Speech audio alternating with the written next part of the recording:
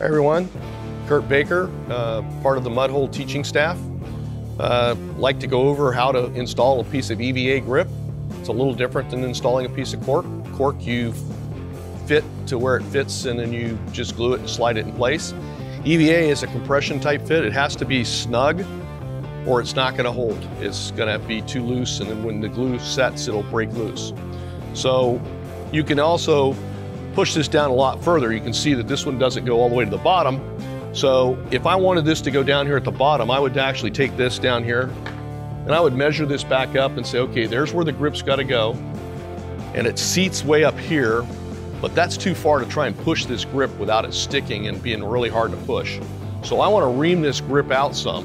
So if I take and I kind of double this out and you do about 4 to 6 inches above where it's going to fit, and you ream this to where it fits there, the push will be a lot easier, especially if you're using the wind grips or the Mudhole MHX grips here. This has a polymer on the outside that does not stretch very well, and the inside stretches real well. So what happens is it distorts this outside. So you want this to fit so when you slide it in place, when I slide this down onto my rod blank, I want it to be 4 inches.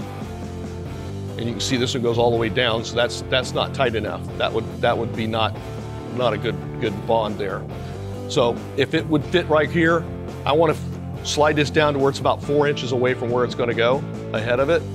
And then I would epoxy from here down to the bottom. And then I would slide my grip into it, rotate it around and spin it into place. Make sure with the wind grips, they have patterns on them. Make sure that these patterns are in the right location. It can cause you a heartache, and you don't want to lose an $8 grip just by making a mistake of putting it on wrong. So I'm going to go ahead and I'm going to do this. The other thing that you can use to help you out, if you've got a long grip, especially on the really fast tapered big offshore rods, they get really bound up really quick when you're trying to push them down. So I found that if you get 100% mineral spirits, and you put that inside the grip and slosh it around a little bit, dump it out. Then you put that into your glue, rotate it around and slide it, it'll go right into place. So we're gonna try and slide this piece all the way down to the bottom. You can see it's gonna be a pretty good push. That's a long ways to push this.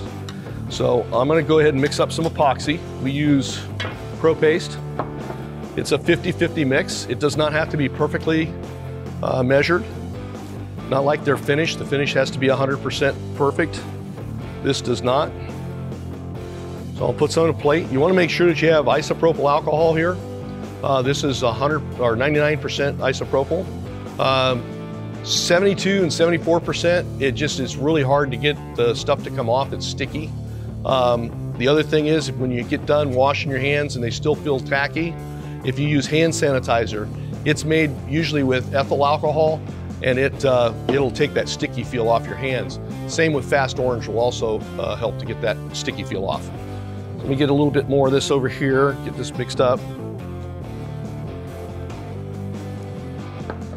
And I'm just gonna mix it up just like we would get it good and colors change. It's gonna go to a creamsicle kind of color. Get that there.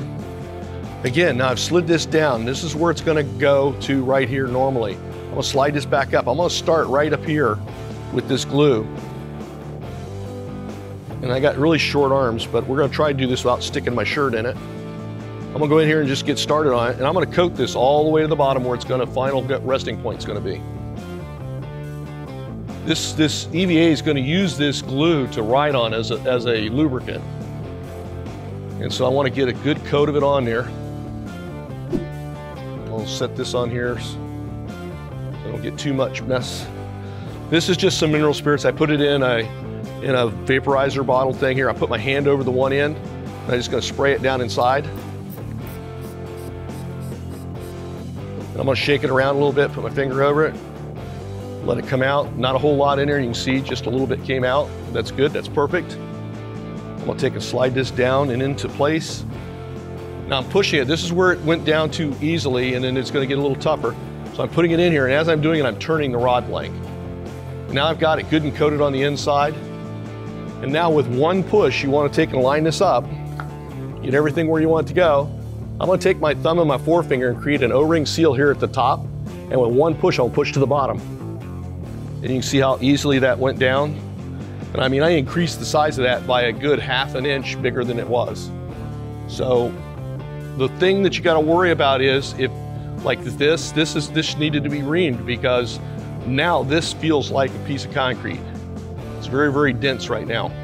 So if I hit this with something that was hard and it has a sharp edge on it, it'll cause this thing to actually explode, even after it's dry. So you want to ream them out a little bit and get them close to where they're going to fit, and you'll avoid that as being a problem.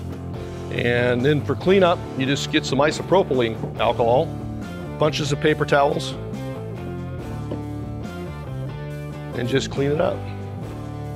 Again, just remember not to stick the butt of the rod up against your chest, because it's got glue on the bottom of it and you'll end up with a ring of glue. Personal experience, I can tell you that that does not work well. And then clean the bottom off. Stand it aside and wait for it to dry. In this case, I was using the fast set. It says 25 minutes.